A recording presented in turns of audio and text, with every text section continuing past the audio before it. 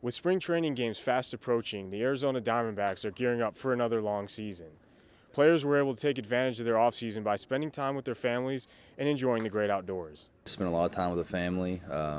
We had a little boy in September, so it was a busy offseason. You know, we already have an older one who's 4, so this is the second one. So now it's just kind of, they say 2 changes everything. It definitely does, but it's been a lot of fun. I spend the time with my family, and then because when we got here, we gotta just focus on working, and you know, that's why I was trying to spend time with my family.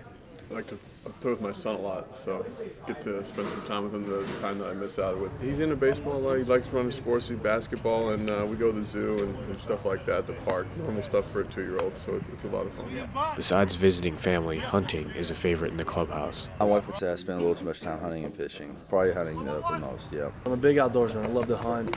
I love to get out in the woods and you know, spend my time there quite a bit.